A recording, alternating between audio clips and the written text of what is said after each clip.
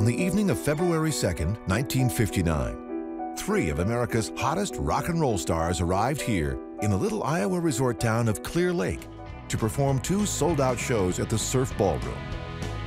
Buddy Holly had won worldwide fame for hits like Peggy Sue. Ritchie Valens had broken ethnic barriers with La Bamba. The Big Bopper was a DJ who had scored a hit of his own with Chantilly Lace. That night, they gave more than 1,000 teenage fans at the Surf Ballroom a show they would never forget. At the time, Holly's song, "That'll Be the Day," was #1 on the charts. He was just 22 years old. When their performance was over, the three stars rushed off to the nearby Mason City Municipal Airport to catch a chartered plane to their next gig.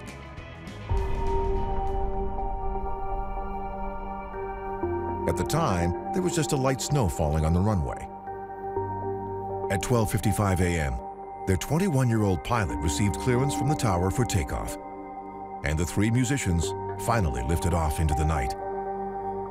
What happened next quickly made headlines around the world and left rock and roll fans across America in shock.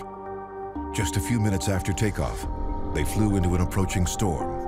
High winds made the plane's instruments unreliable, and the young pilot's lack of experience led him to lose control. He dipped too low, a wing hit the ground, and sent the plane tumbling across this field.